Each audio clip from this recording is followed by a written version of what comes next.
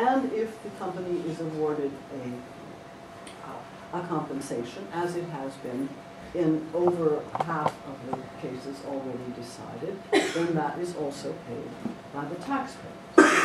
This seems to me outrageous, because it means also, it's not just the legal part of it, it is that this places a ceiling on regulations which governments may impose. So you have a ceiling on environment, you have a ceiling on consumer protection, a ceiling on health warnings and health measures to protect public health. This is, to me, this is completely outrageous. Not many people know about this yet. And this is one of the things we really must try to popularize, because this is a takeover of one of the most important functions of government that exists.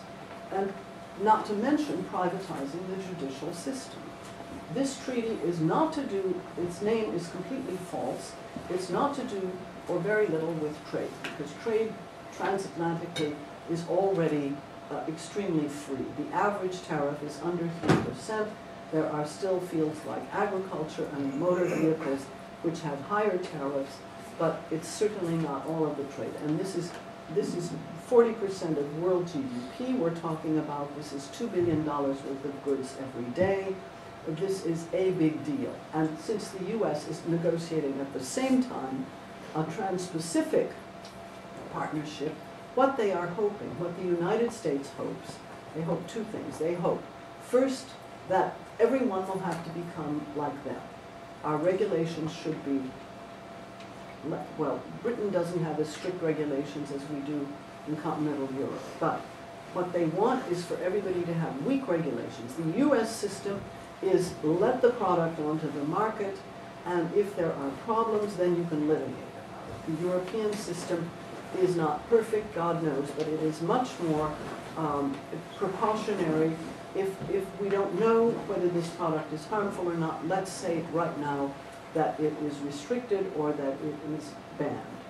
And this is what they also want to get rid of. The other thing that the US wants is once that treaty goes through in the Pacific, that's 11 countries, I think, and goes through on the Atlantic, then that will be overwhelming and it will become total law for the entire planet. This is what they're going for. And this means that people will not have an opportunity ever to express their consent or not, ever. And then I said a little bit about the UN, the Global Compact, initiated by Kofi Annan in 2000 with the head of Nestle. Some of us mean-spirited people called him Nescofi when he did that. Now there's 7,000 companies in the Global Compact, and they are given special privileges. And now every agency of the UN has been told to designate a person who is in charge of relations with the Global Compact companies. So there's a person at FAO, at the World Health Organization, at UNESCO, et cetera, et cetera. They all have to have a representative who has a dialogue with the companies. And those are the people who were extremely active in Rio and did indeed form the largest delegation. Finally, I've said something about the Davos Global Redesign Initiative, which I need to learn more about, but so do we all. And I've sort of come to the end of what I wanted to say, but it's been telegraphic. I'm sorry I haven't been able to tell you more about each one of these really nefarious advances. But I think I'm not saying there's a conspiracy. I just think there is a huge push towards saying, well, business can do this, and governments can't, and citizens, forget it. We have stakeholders. We don't have citizens. We don't have to worry about them, and it's governments. It's not government. So we're completely free. That's an example of framing the discussion. Don't accept their terms. Talk about citizens, talk about government. Don't accept the way they frame the questions, because we've got a big fight ahead of us. Thank you very much.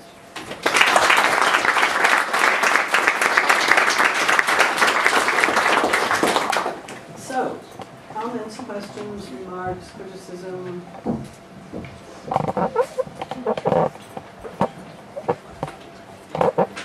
Who would like to ask the second question, since the first one is always very difficult?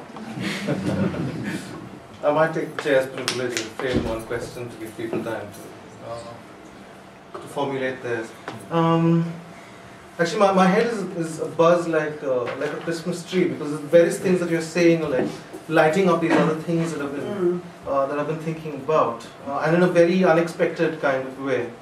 You know, with this unruly politics stuff, what we're looking at is people again challenging the legitimacy of the current structure of state, in recognition of the complicity of the state and neoliberal capitalism. It's about challenging the monopoly over justice and pulling pulling justice outside of the realm of simply the state. So we're looking at general assemblies on the streets. We're looking at all sorts of experiments with direct democracy, right? Spilling outside of the way in which we have imagined politics. Now, that is a challenge to the formal structure of the state from below, right? As compared to here, where the corporations are doing precisely the same thing, right? Challenging the legitimacy of the state, but from above in some sense. So in some sense, we're on both sides there is a challenge to that legitimacy. It's about in that kind of context. I guess the broader, more abstract political question is for people who are fighting for a fairer world, or for a more substantial notion of justice. Should our energies be looking at reinvigorating the state, or reimagining the state itself, a return to an attempt to claim control over the state and give it that legitimacy again, or should it be moving in another direction? I think broadly that is a... It's a really tough question. My own, I think that's a wonderful way of summing up what's happening in the world. My own view is that the state at the moment is always on the same turf I was talking about, Europe, US, developed countries that came out of the Enlightenment tradition. I don't think the state can be trusted. I think it has been really infiltrated by neoliberalism, and the so-called socialists in France are absolutely nothing to do with socialism. They're totally neoliberal, and most other social democratic parties are the same way. So I can't answer your question. I think both have to happen, because I think the people from below are also, they recognize this in a, perhaps not in a specific way, the way I'd like to speak about it this evening, but they recognize that things are not under their agency. They don't have power over that. And often the governments don't have power over things also. In Europe, we sort of sit back and let Germany make a lot of decisions. So let's discuss that. I don't have a 1, 2, 3 answer to that question. It's a very good way of looking at the state in the middle. Yes, please.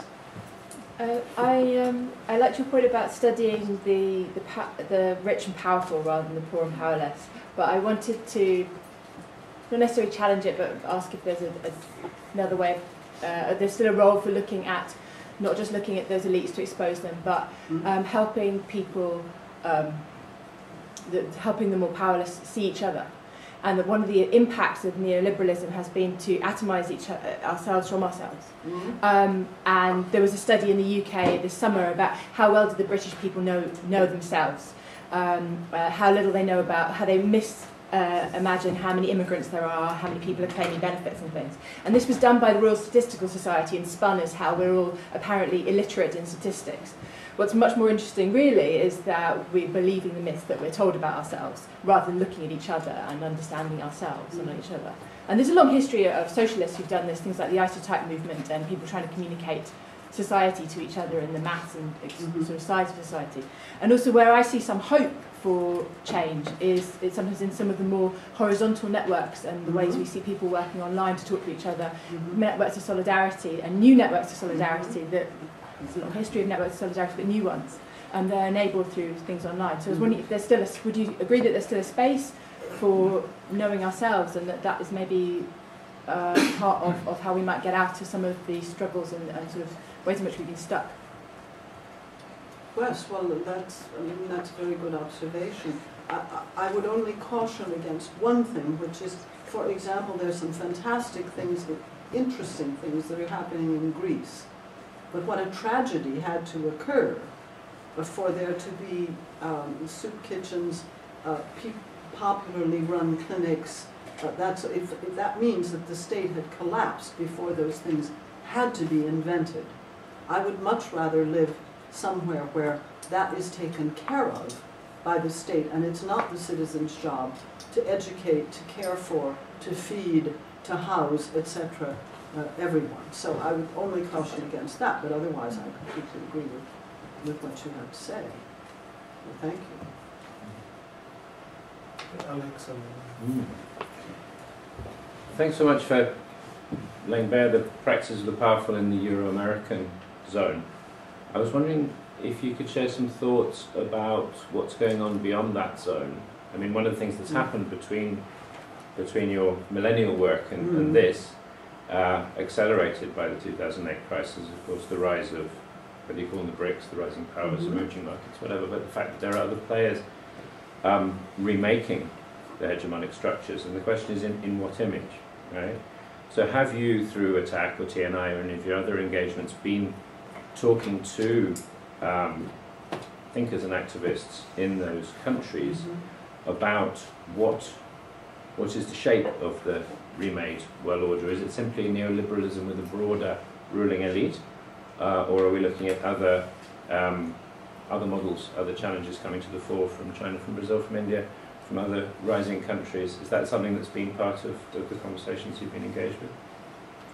These things are always ambiguous because sometimes they go forward and sometimes they go backwards, and sometimes they win and sometimes they don't. So it's always hard to say what's going to be the outcome of all of this. But what our friends in Latin America have to say is that there have been permanent and quite positive changes, and it's not perfect. Nobody's perfect, but they are much better off than they were 20 years ago. This comes to us from one Venezuelan, from I'm only thinking of the fellows now, a Brazilian, two Brazilians actually. We don't have anyone from the smaller countries, but we hear from them, and sometimes they come to meetings. And this is extremely positive. What has happened in the Arab world is extremely positive, despite the fact that there's a lot of confusion. What about civil society and the military in Egypt? Tunisia goes back and forth between very tough laws against these people who have been extremely courageous. But I think on the whole, what is encouraging to me is that I feel like a child of the Enlightenment. I think what happened in the 18th century and then the gradual increasing and enlarging of all of those rights has been an extremely important development in human history. Maybe the best thing that ever happened in human history, despite the fact that Europe is responsible for the two bloodiest wars, for colonization, for the Shoah, for, you all know the horrible list. So, and I'm very happy to see that other people want exactly the same things. And they come from a different tradition, and yet these are, to me, are universals. So, of course, I applaud anything that happens anywhere where that can be made more concrete, where that can be made a form of government, and where the people are clearly not as anesthetized as Europeans are right now, because unfortunately the revolts, if you like, in quotes, that we have in Europe are mostly to the profit of the right wing, and mostly of people who are suffering, who are feeling totally neglected, misunderstood, living on very little materially, and who think, my vote doesn't count for anything. I voted for the right, I voted for the left, now I'm going to vote for the National Front. And this is, the Social Democrats are also making them a boulevard to do that. I mean, Beppe Grillo in Italy is a very, that's a very ambiguous thing. We already had the Lega del Norte, we already had the Northern League. And these are always anti-immigrant, they're always anti, you know, any values that I think all of us would share. So, very ambiguous. This is going to go on forever, probably. I mean, and what's happening now, though, I mean, my conclusion could have been, but I sort of was racing, is that there is a class in Europe which has never accepted the transformation after the Second World War, has never accepted the gains of working people since then, retirement, pensions, holidays, paid holidays, overtime pay, all of these things that have been won by struggle. And now they are saying, as far as I can see, we're going to get our own back. This should, as the Secretary of the Treasury under Herbert Hoover said, this was Andrew Mellon, he was famous for his libraries and his charity. He said, in times of crisis, assets return to their rightful owners, meaning me, Andrew Mellon. And then he said, you have to liquidate the farmers, you have to liquidate everything, because then you get your own back. The class that should be in charge becomes, once more, the ruling class. And I think that's still true. So nothing is ever forever. And they're using it, Naomi Klein described this very well, they're using this moment of frustration, of fear, of all kinds of deprivation to claw this back. They'd already, since the 70s, capital in Europe was already getting, instead of 30%, where it was in Europe, 30% of the economic value generated every year, and 70% left for salaries and wages. They're now up to 40 or 45, depending on the country, and that means more than a trillion, 1.3 trillion that's removed from the pockets of labor every year, because they've taken more than 10% of the GDP of Europe, and they've had the same sort of progress in the United States. So that too shows that they're winning. But that's not enough. That's not enough for them. So, yes, David. Maybe take a Please, bunch of yes, questions. you're chairman, so please go ahead. Yeah, David Jones. I'm on the board of Red Pepper and also Brighton Green Party parliamentary candidate in Kemptown. I just wanted to make 2 points really. First one was that there's a study which was done 2 years ago, which I'm always surprised that no one else seems to have heard of. It was done in New Scientist magazine, and it was originally carried out by a bunch of mathematicians and scientists who were interested in network theory. Yes. And the they looked, of global corporate yes, and they looked at the control, 43,000 largest corporations in the world. Yeah. And what they found was that in reality, those 43,000 corporations were run by the boards of 147 companies, all of whom themselves had interlocking directorships and members of the board. So in effect, 147 corporations run the 43,000 largest. 40% of world GDP is controlled by 147 companies which have overlapping membership of the boards, which is quite extraordinary. I mean, it does reinforce one's conspiracy theories actually, but I think it's worth saying. Just on the other point, how you finished about the dangers of this. I mean, the problem is that the more we reveal about what is happening amongst those rulers, the danger is it actually induces a degree of powerlessness. People feel, what's the point then? you know, and it does come back to your point that you know, socialism or barbarism is the real choice, and frankly barbarism is winning at the moment, you know, and we could go the other way, because an awful lot of people feel at the moment that there is just no point, so I might as well just enjoy myself now in the interim, and not bother too much about, you know, trying to change the world, because it's just so difficult, just so hard to change things when there's such an immense concentration of power, wealth and influence. And from that point of view, I think you're absolutely right to point to the rise of the far right in different parts of Europe and elsewhere. And here we have UKIP, which is a potential proto-far right type of party. And I think it's incredibly important that they are challenged, and that we take the territory which they try to occupy and challenge that territory, because otherwise that appeals to people who feel utterly powerless.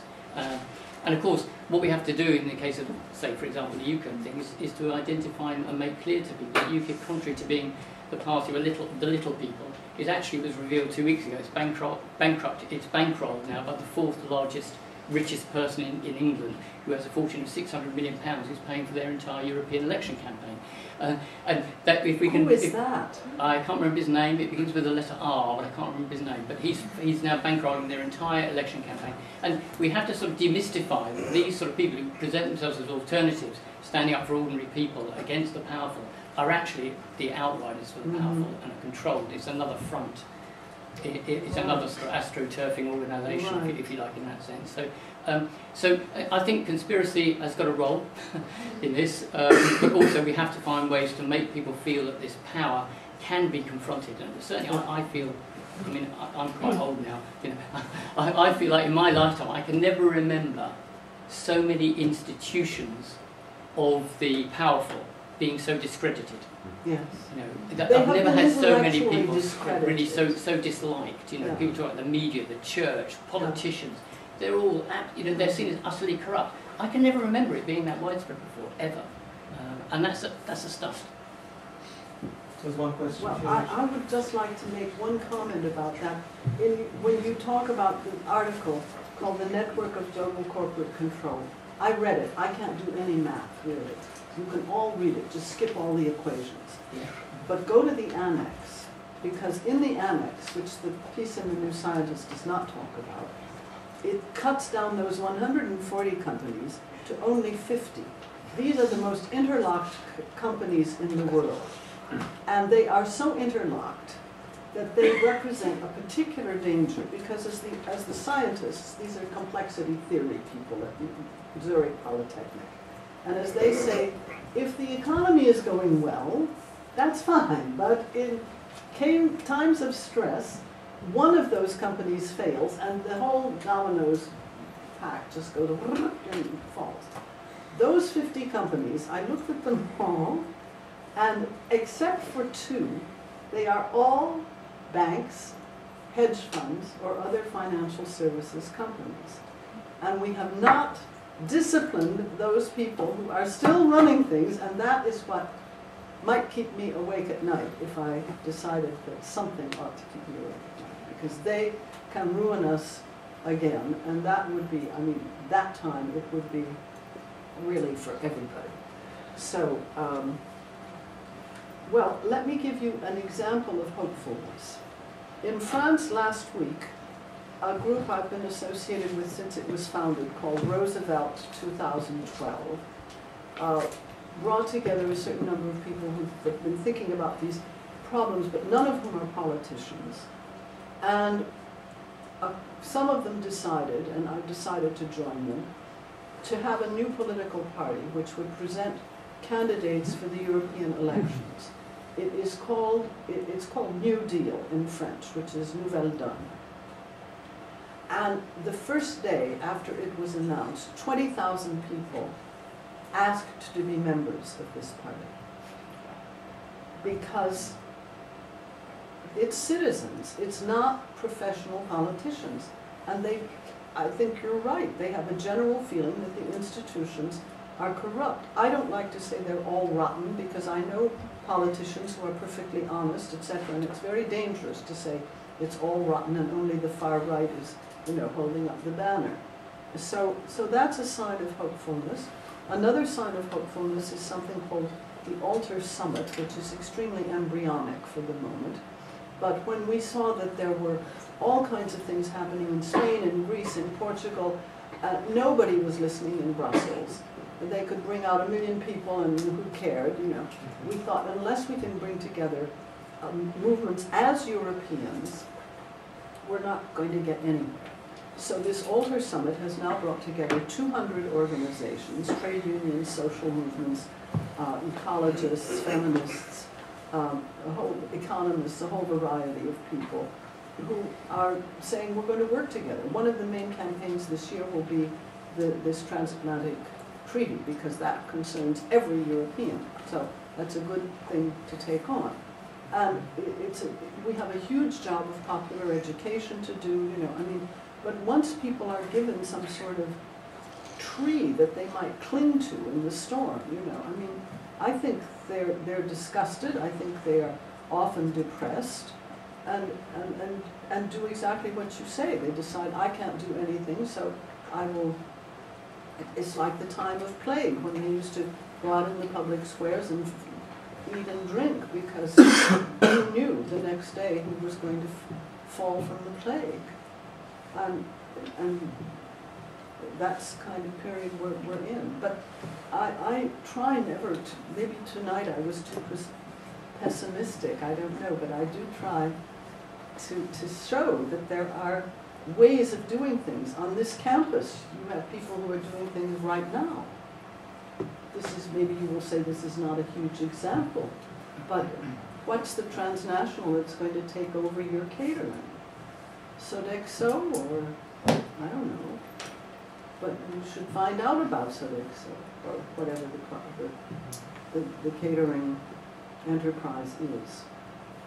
What have they done elsewhere? What are the prices like? You know, we're always told that privatization is going to be better quality, more efficient, cheaper, da-da-da. It's all wrong. It never is, especially for the price. Of course, they have to include profit in their price. Of course, it can't be less expensive, or they're only serving junk. So, I mean, I would think that would be a good project to look into that. Thank you very much for the talk. Strategies of resistance interest me. And I just wanted to say, 15 years ago I set up a course in the centre of Brighton at the Friends Centre, and we called it How the Other Half Dies. And we used your book as the inspiration, and several lecturers from IDS came and talked, and other activists as well. So I'd like to propose maybe one strategy would be IDS colleagues could assist in that process again, so that we can move the ideas forward.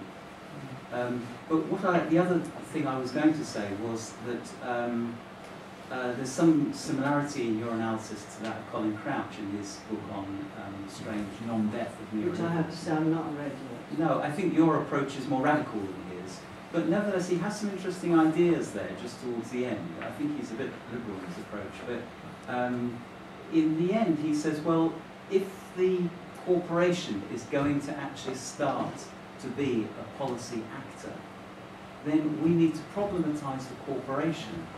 And what I was thinking while you were talking is maybe we need to put the corporation much more in the spotlight. So instead of protesting against cutbacks to the government or to the university for that matter, to directly go to the corporations and be protesting outside them and treating them as if they are the policy actor that they implicitly want to be. Let's make it explicit and take our demonstrations directly to the doors of Coca-Cola, rather than them being nice organisations that sponsor the Olympics and all this stuff. No, let's treat them.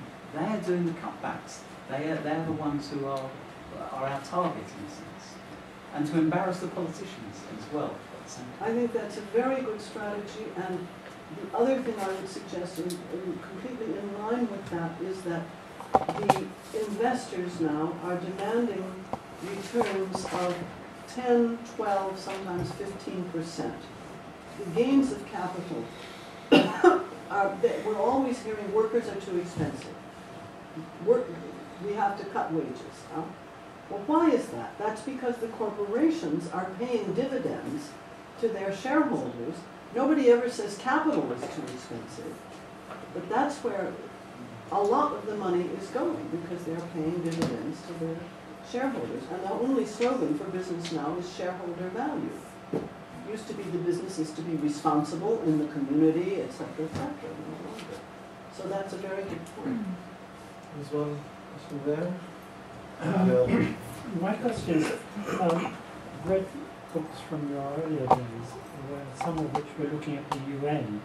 And Could you speak up a little I louder? looked Thank at, you. from some of your earlier writing, you looked on occasions at the UN organization. Yeah, not very much, but And I was just wondering, in the context of today, could you say something about the role of UN organizations and their relationship to the power holders that you see now emerging from the corporate sector? well, I mentioned that a little bit in the Global Compact, which is 7,000 companies which can wave the UN banner. They are members of this. So would you call that collusion? It's called the Global Compact. It was founded by Kofi Annan in the year 2000 with the head of Nestle. And the plan was we will include business. All they have to do to get into it is sign a charter of 15 principles on human rights, labor rights, and the environment. Nobody monitors them. If they don't report for a couple of years, I think they get thrown out, but others come in just by signing these principles. And then they get to use the UN logo, or something very like the UN logo. And then they make deals between themselves, and that's how the World Business Council for Sustainable Development has grown more powerful. Businesses meet each other all the time. They meet at Davos, the American ones meet at the Bohemian Grove, the European ones with the Americans meet at Bilderberg. The top people in business, they know each other. I call them the Davos class because for the sociologists here, I think they are a genuine social class. They're itinerant, they are nomadic, they are international, but they're a social class. They educate their kids in the same sorts of schools, they belong to the same clubs, they have houses in London, in Paris, and whatnot, in New York maybe. They operate in the same way. I think it's a social class, and that's the locus of transnational power today. Of course, they're running companies, banks, and so on, and they're quite interchangeable. If the banker is thrown out or dies, he'll be replaced by somebody else who will be invited to Davos next year. He may be a total unknown, but he will be Davos next year. Well, mine is more of a general comment than a question itself, and it's related to what he was commenting about the fact that maybe we should actually address the corporations and being there. I would say that this is already happening, but the problem is that the big organizations, research institutions, and the ones who actually have more possibilities to actually spread the word by publishing works or whatever, they are not really using that kind of strategy. Rather, in a lot of occasions, corporations are actually the partners. So I think that it would be important to do a little bit of an exercise of honesty in a moment like this, when we are keeping things coming together, one after other, the situation on campus and so on, and to do this exercise of honesty, especially now in this institution that a lot of people is actually involved in the universities, and they have the power to make this kind of struggle a little bit, at least push it step forward, because this is already happening. So we are already doing things. One of the proposals of this new political party, Lugano, is that municipalities and regional and national governments should not do business on public works, on public procurement, with any bank or corporation that has subsidiaries in a tax haven. That's one sort of concrete proposal that you can apply, because that's the sort of thing you can find out about if you're a government. So, that sort of strategy, I think, putting the corporations in positions of responsibility where they have to reply to certain criteria. They have got, in the period when people's salaries are being cut and so on in France, and their retirement benefits are being reduced, etc., etc. You all know that. It's the same story here. The government has given 20 billion wait a minute, yeah, 20 billion euros to the top stock market listed companies in what's called a tax credit for growth and employment. Those are the excuses that are always used. But there's no kind of 20 billion euros to improve the health service. I mean, and you're absolutely right. Everybody who's saying let's spotlight those people, yes, let's, wherever we can. Name and shame, it's called too. Well, first of all, thank you for the talk. I really found it very interesting. You have to speak up a little more too, please. Thank you for the talk. I think it's very interesting. I really like the notion when you spoke about the fact that neoliberalism was very good at realizing how it's important to understand minds of people rather than trying to oppress them and so on. Culturally, how to be common sense, yes. And I think it quite links to what the lady on my right hand side said about how we do not know ourselves enough. I think these corporations, the key is that they know ourselves sometimes even more than we do ourselves. I think they know very well what makes us tick. Because I come from psychology background, studying psychology at Sussex. I'm quite interested in this area, and I think for me at least this area of this almost like a warfare, so like a psychological warfare that's actually happening, is what I found interesting, because whether it's via media, whether it's via all these, as you said, wording of the questions, and I found it one of the most powerful ways how neoliberalism is maintaining, and they are maintaining their power, and essentially leaving people disempowered. You should share your findings. I haven't done any studies, of course, but I think it's, to be honest, I can see it in everyday life. Like I'm a second-year psychology student, but I already have a lot of friends who, after finishing their degrees, after getting all that knowledge that we have about how we work, they want to go to advertising. And when I ask them why you want to go to advertising, they tell me because that's where all the money is. Of course. So I think the question is how to break this cycle, because the young people who, even in psychology, actually are ending up in organizations strengthening the way it's working even more. Well, let me make something very clear. I have had a privileged life in which I have not depended on university. I was introduced as a professor. I talk in different places, but I've never been part of a university structure. I can say what I please, and that is because my material base is secure. It's not enormous, but it is secure. And I don't encourage anybody to get into a situation where they are going to be burnt out because they do not have a material base. So I'm not going to criticize individuals, whatever job choice they make. And I think there are things we can do outside of our jobs also.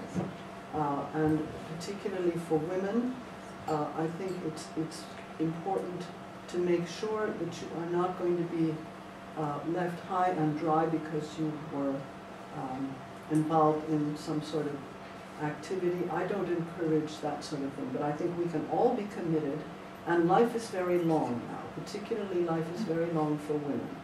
You cannot do, when you're having small children, you can't do this, I'm addressing this to a man, but you're surrounded by women, so you can't do the same sorts of things that you can do if you are free of that sort of duty, or if you no longer have to make a living, or whatever.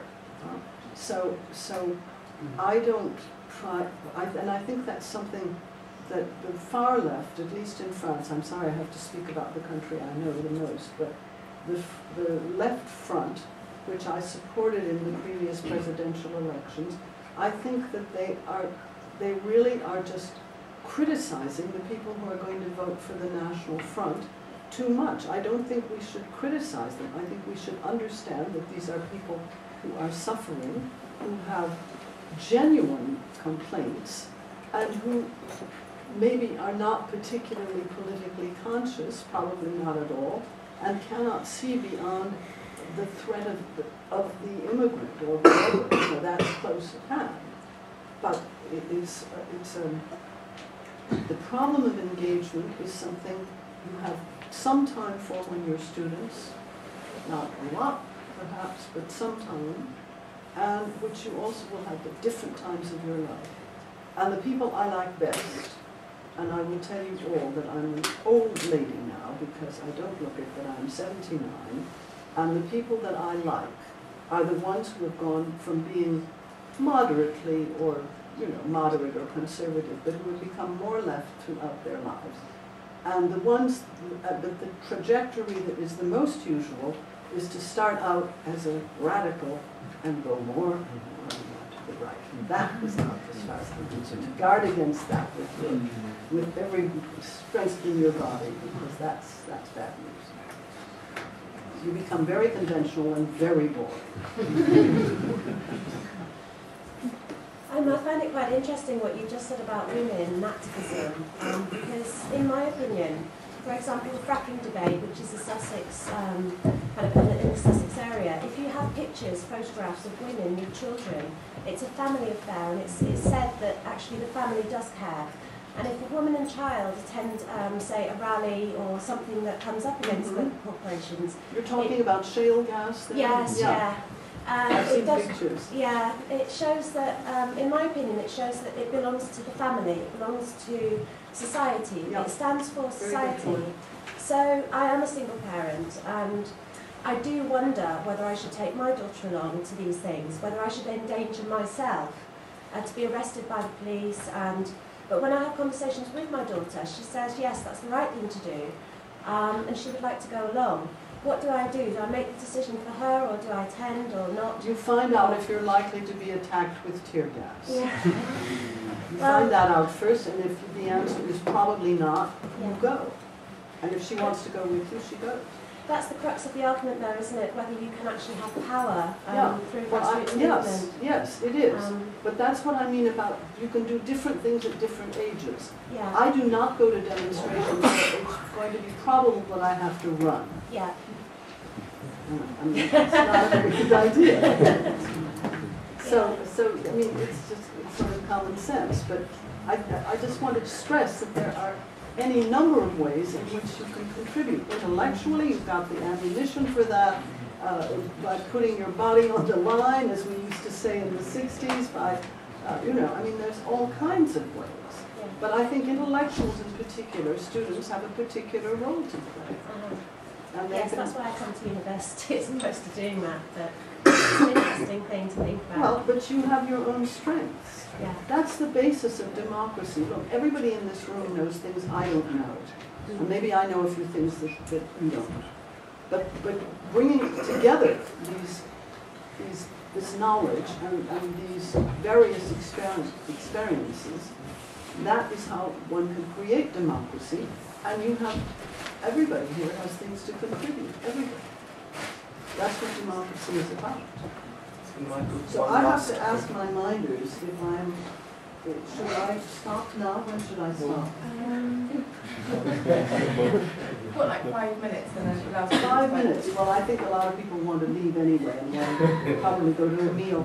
So unless there's a burning question, we can have a last burning question. Okay, yeah, I just wanted to ask about strategies for empowering, so to empower ourselves.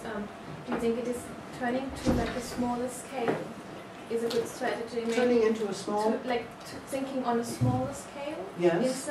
Because like in some areas, because for example, like we have a student food cooperative on campus. That means students buy the organic food for cheaper prices, not in the supermarket, but like in the stand, in the market here, and not just like raising awareness and protesting, but also maybe with cutting the profit of transnational corporations because you organize alternatives, also economic alternatives. Like, could you say some words about that? Well, sure. I mean, but there was a period in Britain, I forget the name of the organization, but there was a student organization that was fighting for that. That's why you have canteens or shops that have fair trade food. Because students before you went out and said, this is, we want this. And it did spread in Britain, and it was quite effective. So yes, of course, I think that sort of thing is key. I mean, there are different levels, there are different scopes. I talk internationally because I've had, the luck to, and that's sort of what interested me, but that doesn't mean everybody has to be at the same sort of, have the same approach or have the same, well, you see what I mean. Because when we think in terms of participation, like the small scale is of course. And also, I would caution against trying to do things alone, because that is almost a certain recipe for failure. But with a few friends, you make the core of a group, and then you can enlarge from there. But you don't try to do it alone. Try to find allies first. Look for your natural allies first. So I think it remains for me to thank you, to thank everybody here, and to say good luck in the future. And I hope that I've always wanted to come to the IDS and to Sussex, and I've never been here before. So you've had some wonderful publications and some very important people thinking here, and I'm sure this is a tradition which is being followed every day in this institute. So thanks very much for having me.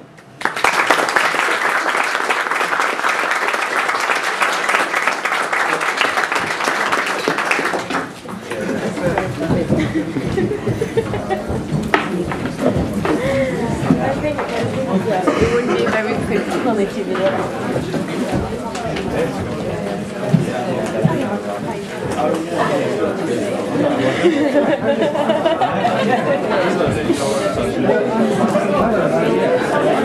Dinner time, it's fast dinner time with them. It's like party. Hey!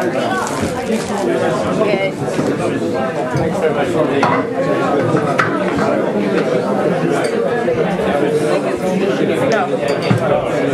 your mind is going to go away, or we are you were trained.